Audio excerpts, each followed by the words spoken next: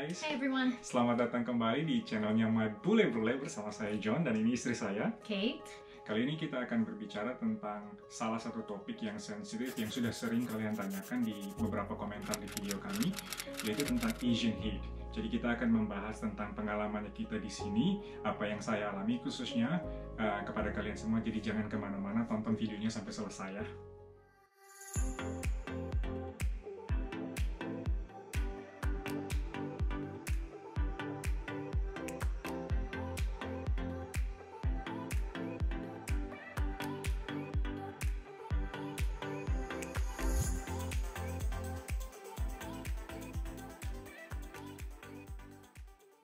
So, can you describe for people about the recent events that have happened around surrounding Asian hate in America? Ya, teman-teman, kekerasan terhadap warga keturunan Asia atau warga Asia di Amerika ini bukan baru terjadi belakangan ini, tapi sudah selama bertahun-tahun.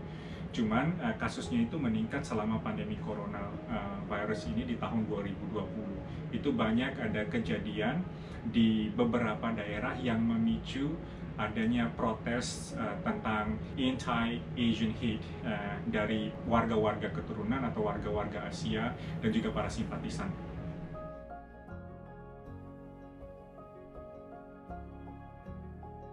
So I grew up in a small town in Vermont, which is a state that's like mostly countryside. There's no real big cities, and a lot of the people there have white background and are homogeneous, all kind of the same, and have the same culture. And so growing up, I sort of lived in a bubble. I just wasn't really exposed to a lot of people that were from other countries, other cultures. There were like a few different groups of refugees that were there. But they also kind of stuck to their own little bubbles as well. I think for me, I was under the impression as a kid, or it was sort of like inferred by me, maybe the way I was educated or the different things in our curriculum, that like racism was sort of something of the past, like something that we as America have overcome. Like we had the civil rights movement, we had the Civil War already, like all right, racism's gone. And I think being someone who lived in a small, mostly white town, I just didn't experience it or witness it, even though it definitely existed. So, I mean, how do you think your perceptions evolved towards racism or towards different ethnicity groups? So, I think for me, part of educating yourself on racism is by listening to people who are different than you and exposing yourself to cultures that are different than your own. So that's when I decided to move to Boston, because I wanted to learn about people who are different than me and learn about other cultures and be exposed to different ways of thinking besides what I had been raised in. Yeah, that's when I made friends with people who were Asian American and African American and just all over the world, basically much more broad group of people. Right. Yeah, some of you asked about my own experience when I got here. So to me, I didn't really experience any racial discriminations as far as I know, like because I came here for study, and then in education institution in the university that I went to, there are so many people from different countries. So, and I was surrounded by many international students as well. So I didn't really experience any negative discriminations. So the other thing that the reasons why I didn't really encounter any racial discriminations is because the place where I work, I mean, how I go to work, I don't really use public transport at this time, so I didn't have to like interact with people with the public domain. I drive to work and then come back home, and even at my office as well, there's a lot of varieties of people, like from different ethnicities, from different countries, like 50%. More than 50% of people in my team are basically from different countries. Jadi perusahaan tempat saya bekerja itu sama seperti dengan perusahaan yang lain. So similar to other companies, they apply this anti-racism policy. Jadi no tolerance. Tidak ada toleransi. Jadi anti-rasisme itu sangat-sangat penting, sangat sensitif di kantor. Kalau ada perlakuan rasisme itu, yang bersangkutan bisa ditindak tegas, bisa dipecat juga, bisa dipecat. Jadi itu serius. Setiap every year we have to take the training. We have to make sure that we pass the training about this anti-racism policy. Make sure that we understand any comments that we make. It's not about our intentions. It is about how it is perceived by the people that we talk to. So if the people interpret it as racism, then we will be held accountable.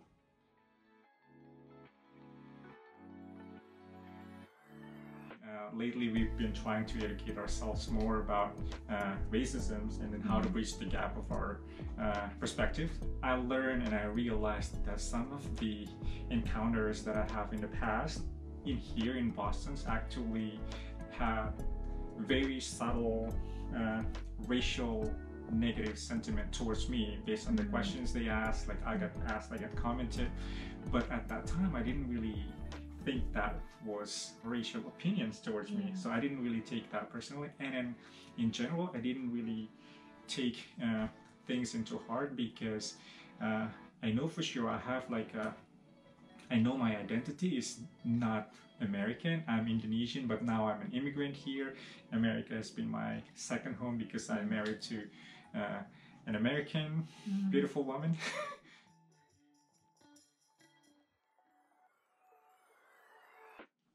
My point is, it is hard for Asian Americans who were born and raised here, because America has been their home country since they were born. Their culture, their home, their identity. And then being called like, go back to your country, go back to where? Because they were born and raised here. And then think about if you're born and raised here and then get called like, hey, go back to your home country, and then I would feel so betrayed. And it's like betrayal. And then not only that, they experience all this violence, they experience all this hatred, and then for things that they didn't do, but just because they have to look like Asian look, just because they have to carry this heavy burden consequences. So for me, I think that is so heartbreaking. America is supposed to be a place of opportunity, freedom, you know, safety and security. It's a country of immigrants, basically. And we're supposed to be tolerant to people who are different. We're supposed to, you know, the Statue of Liberty says, give us your weak, give us your poor, you know. Exactly. Open arms. That's what we think of, you know, when we see the American flag. And it breaks my heart that it has become, for some people, an exclusive thing. And that some of us feel more entitled to that than others, because in my opinion, it's about human rights. And if you're human, you have the right to these things. And so I think about my own family history, and I think how, you know, one of my great ancestors came on the Mayflower because they were looking for religious freedom. And then one of my ancestors came over because of the potato famine in Ireland. They were out of food there. Another ancestor came looking for job opportunities because there just weren't very many opportunities in Italy. So for many reasons, my French-Canadian ancestors came to America because work was offered to them in Vermont, you know. They were all immigrants, they were all outsiders, and they all had a different culture. And they were all like seeking for better opportunities, because this is a land of opportunities. This is a country land of equal opportunities to everybody else. And you know, even at the time, there were people who showed negative sentiment towards them because they were new and they were outsiders and they felt unwelcomed at the time. So I think it's kind of like a very sad. Here in America, they call Asian American, they call African American, they call like Mexican American, but for people who are in the white group community, they don't call like Irish American, they don't call like European American. And why not is that? Anymore. I think earlier on they did. I think people were sort of labeled by their European heritage at that time, but now, I mean, almost every American who's white is a blend of all the European countries, or some of the European countries. So you can't really look at a white person and be like, oh, they're Irish American or they're Italian American. It's sort of like those lines have been blurred so much that you can't visually separate out them into categories. But I remember a story of my own grandmother talking about how, so she was Irish and my grandfather was Italian, and my grandmother was talking about how all the Irish Americans in her neighborhood sort of were wary of the Italian Americans that had moved in because they were always like cooking with garlic, and that was weird. Like, you don't cook with garlic, smelly. And, you know, so even back then, people were creating barriers because they had a fear of the unknown, fear of what's different, what's not their norm. And, you know, maybe fear of like losing their own identity because new identities are coming in or new influences. But to me, that's kind of one of the things that makes America awesome, is that it is a place where so many ways of thinking, so many cultures, so many different people intersect with each other, are intersecting and sharing with each other and learning from each other and growing. And I feel like if you just stay in your same ways of doing everything, you never grow, you never are enlightened by anything else, and you never are challenged.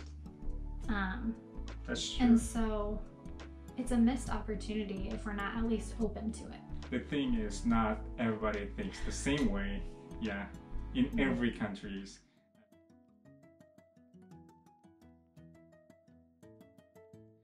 Yes, jadi teman-teman, karena ada beberapa kejadian kekerasan di beberapa daerah, itu memicu adanya protes juga untuk anti-Asia, protes anti-Asia, kekerasan yang terjadi ini, supaya pemerintah secara serius mengambil tindakan, terutama untuk memasukkan pelajaran-pelajaran sejarah tentang Asian American di pelajaran-pelajaran sekolah, di kurikulum sekolah.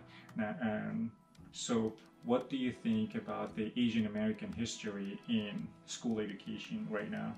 I mean, like I was saying, I grew up not really learning anything much about Asian American immigrants or history. Like, the only Asian related history I remember learning about was when we put Japanese Americans in internment camps during World War II out of fear of like, spies and people who were, you know, after Pearl Harbor happened. That's really about it.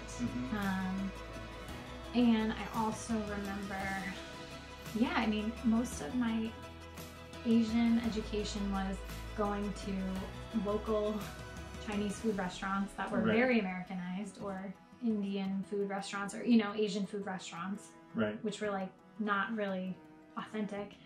And then whatever I saw on TV, which often like shows during that time, or movies often kind of created these caricatures of those cultures.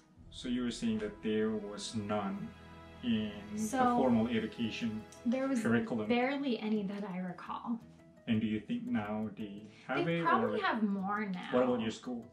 My school, honestly, yeah. I mean, I only taught 2nd grade. When Asia comes up in history classes, it's often world history. So it's like talking about China in China. Oh, so it's talking about Japan in regards to World War II. It's not talking about the experience of Asian Americans in America. But you guys are teaching about African and American history, or We're not? talking, because of the Civil War and because of civil rights. Some of the same awareness that we're trying to bring up around, you know, minorities such as African Americans, or also just like even women's rights, need to be extended to Asian Americans as well. So now that our daughter is half Asian, half white American, we think that it's necessary for us to learn how to educate, to prepare her as early as possible, because one of the American psychologists that we watch on the news mentioned that children at age of 3, they're already able to recognize any form of racial discrimination. So I think it is very important for us to learn to teach them how to speak up for themselves and then speak up for others, because I think by standing up for others means that you're modeling, and then you can like eventually stand up for yourself as well. The only way to become a good role model is to become aware of your own like subconscious biases, and I mean everybody has them, you know. Everyone has sort of these things we don't realize that we think about groups of people, and nobody's perfect by any means, but I think it's a constant growing and learning process. Right. We hope that you got something out of this video, and if you want to make a comment or want to participate in the conversation, please leave your thoughts or questions in the comment section below. And and thank you so much for your support. Don't forget to like the video. Like the video. Please like the video. And Follow subscribe, us. follow us. On Instagram, MyBuleBrule. Yeah. Because we have a lot of videos and photos about Ruth as well. Ada banyak foto dan video.